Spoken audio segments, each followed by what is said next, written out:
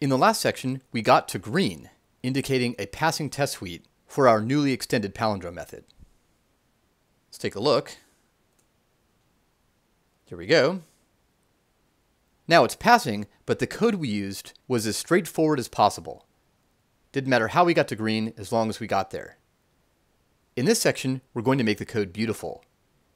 We're going to change the form of the code without changing its function, a practice known as refactoring. Here it is. This is the letters method right here. So let's take a look at this. How can this be improved? If you recall our work on functional programming, you may have a hint about where we're going with this. But let's start off with the simplest possible improvements. First of all, we notice that there's some duplication. Self of I is being called twice. So let's factor this into a variable. Let's call it character.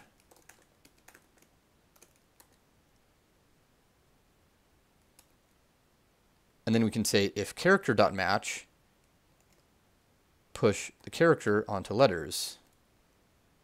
You can see we've already improved this. It's already easier to read. All right, still green. Something else we can do is factor this regex into a separate variable. Let's call it letter regex. And we can define it up here.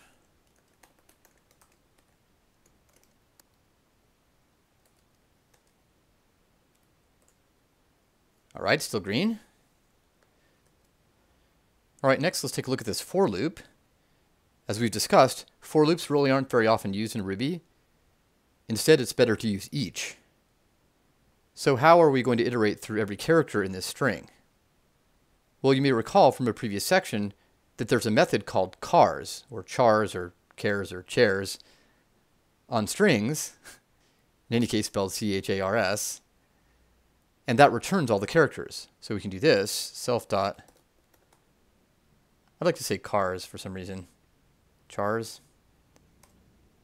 self dot chars dot each do character. You can see we can just reuse the name. Then we can get rid of this line. See if that works. All right, still green. There's one other change we can make that I consider to be a slight improvement, and that is to use case-insensitive regex matching. This is perfectly correct here, but I really think of this as being matching on A through Z case-insensitively. We can see from the Rubular quick reference that the way to do that is with I. So we can put an I here. The way it works is you put it at the end of the slash, and then just get rid of this. All right, still passing. Well, this is already a significant improvement. It's easier to read, we have less duplication, we're doing a very Ruby-style iteration using each. But if you look at this, as I hinted at before, it matches a pattern we've seen before. We've got an initial array, and then we're pushing to it based on the Boolean criterion. That's exactly what select does. Let's review that in the REPL. I'm going to copy this string here from our test. So here's our string, called the chars method. There we go. We can see that it's an array of all the characters. And now we can select them based on whether they match the regex. Dot select.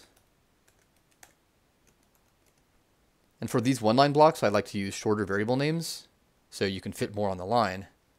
Let's just call the character C, and we'll select the characters that match A through Z case-insensitively. Look at that. All we need to do is join it, and those are the letters. So we can take this and replace all of this stuff with self chars select c.match a through z case insensitively join. It's a single line.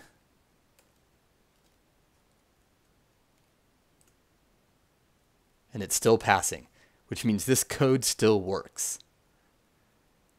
That's the kind of refactoring I would be terrified to do without a test. But because there is a test, any sort of error will get caught right away. Get rid of the case insensitive. Boom, failing test. Accidentally leave off the join. Boom, failing test. We can even make this a little shorter.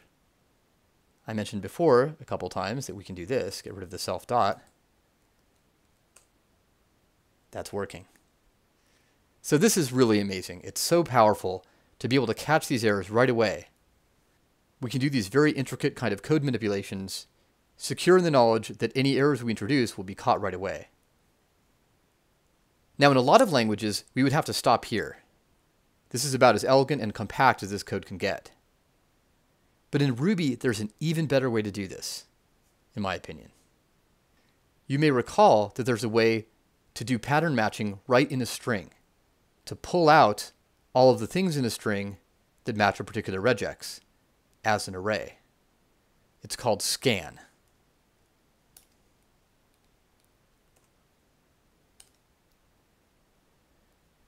We have a string .scan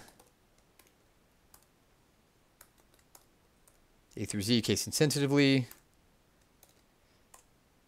Look at that. Those are exactly the characters we want. It's just the letters without anything else. So we can do this. And that's the same as the letters method. But because it's so compact, we can put it right in process content.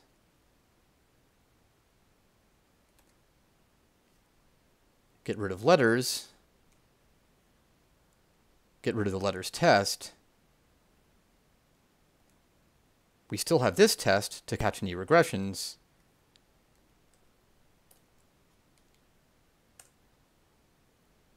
And there we go. Still green. All right, we now have a working Ruby gem. But how do we use it? Well, we're going to publish it, but we can test it locally first, like this.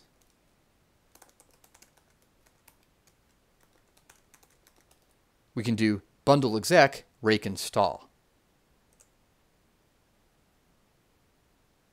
We can then require it in the REPL.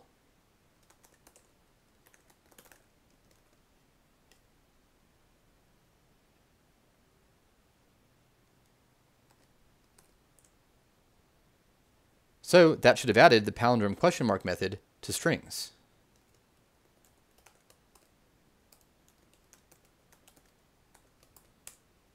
That's false. That's true.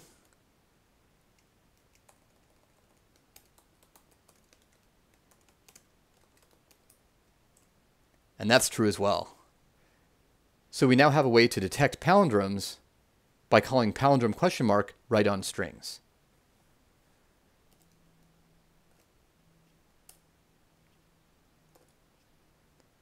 The way to publish the gem is to use another rake command. Let's look at our status first. Got a lot of stuff here. Let's add it.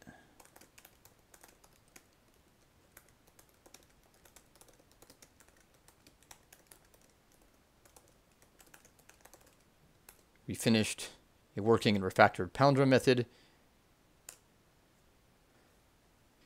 If you haven't yet set up a remote repository, you should do that now. The release process actually tries to push, so you'll get an error if it's not set up.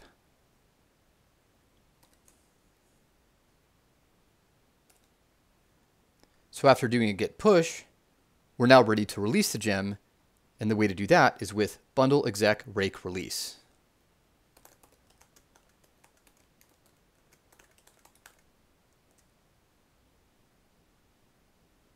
Now I actually got an error here, and this is amazing. There's actually been a change in the way bundler creates a gem since I finished the draft of the book and before I started this video series. So let's take a look. This is real life development here. Here's the gem spec. This here is new. It says prevent pushing this gem to rubygems.org. To allow pushes, either set the allowed push host to allow pushing or delete this section to allow pushing to any host. Well, we're going to push to rubygems, so let's just add this in. Let's add rubygems.org.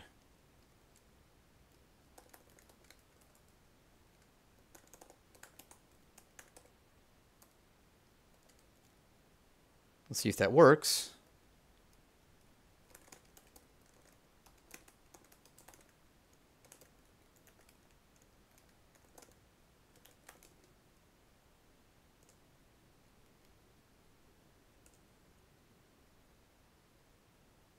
And there we go. All we need to do now is wait a little bit of time while RubyGems processes the push. That gives me a chance to talk a little bit about this version here. By default, the code generated by Bundler starts at version 0.1.0.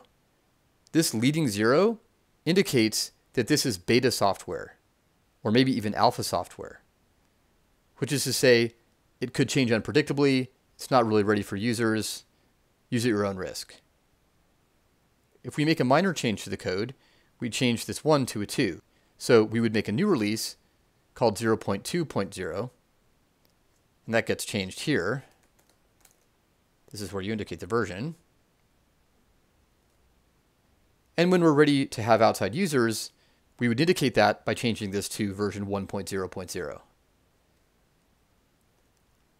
This third number is for really small changes, and you can see the text or details on the difference between the first, second, and third numbers. This practice of versioning is called semantic versioning, also known as SEMVer for short. And there's a link in the text to a SEMVer website with more details on all of this stuff. All right, let's see if that worked. I'm going to try installing the exact version number here. Gem install mhartle video palindrome -v 0.1.0. Let's see if that worked. Successfully installed. All right, you know what? I'm going to uninstall it because I installed it locally. This is a good thing to do usually, just to make sure that it's really coming from where I think it's coming from. All right, so let's test it in IRB.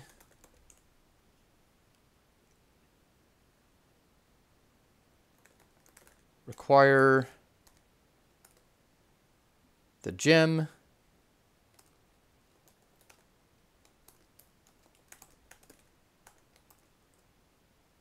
apple.palindrome is false.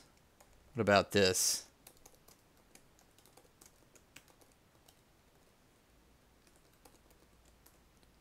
A man, a plan, a canal, Panama. That is a palindrome. So this is working great, but on the other hand,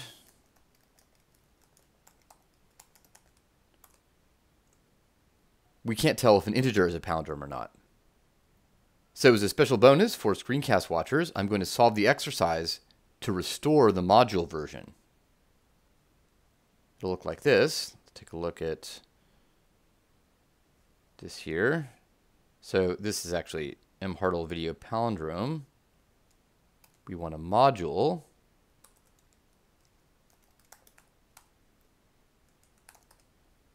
And then take this stuff in here.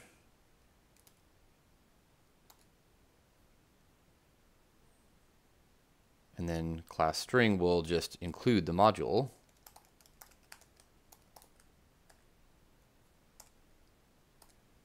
All right, let's see if that worked.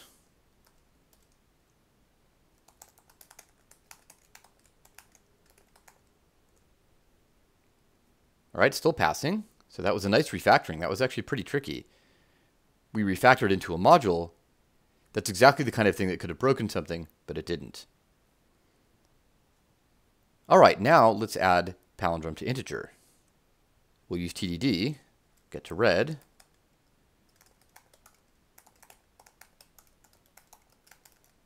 We'll test an integer palindrome.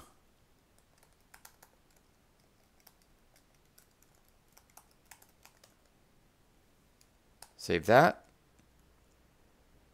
It's failing as required. Let's add it to class integer.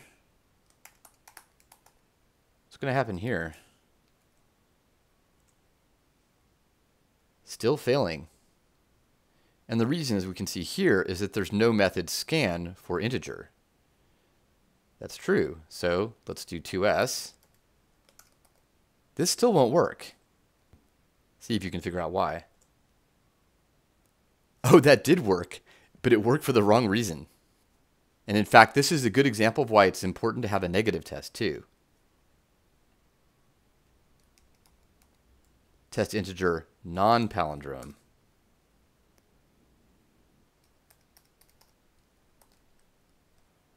So this is not a palindrome. So this should be refute. Now it's failing as required. So what happened there is because we're scanning on A through Z, when we scanned 1, 2, 3, 2, 1, or 1, 2, 3, 4, 5, it's not pulling out anything. It's just the empty string, which in fact is equal to its own reverse. That's arguably a bug in our palindrome detector, and in fact we'll deal with that in chapter 10. But for now, in order to get this to pass, we have to add digits to the regular expression. We saw this before with our zip code example in the regex section. The way to detect a digit is simply \d. So now this is going to match A through Z and \d. See if that works. Got it. All right, so this is a green test suite. We can now detect both string and integer palindromes, and we're ready to deploy a new version. This is how you do it. It's very simple. Just do this. Just bump the version number like that.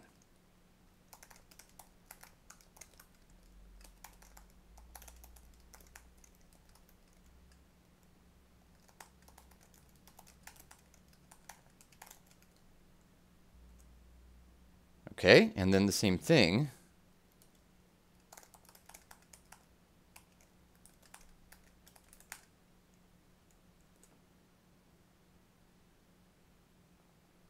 And there we go. At this point, once RubyGems is done processing the release, anyone who installs the gem or who updates the gem will get the new version.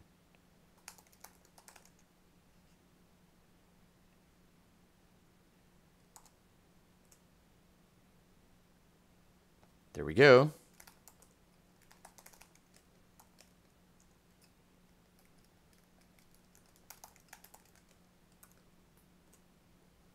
All right, it's working. Well, congratulations on publishing your first Ruby gem. This brings us to the end of our introduction to testing and test-driven development. We're not quite done testing, though. We'll actually be testing the web application in Chapter 10. But first, we're going to learn more about writing shell scripts in Ruby.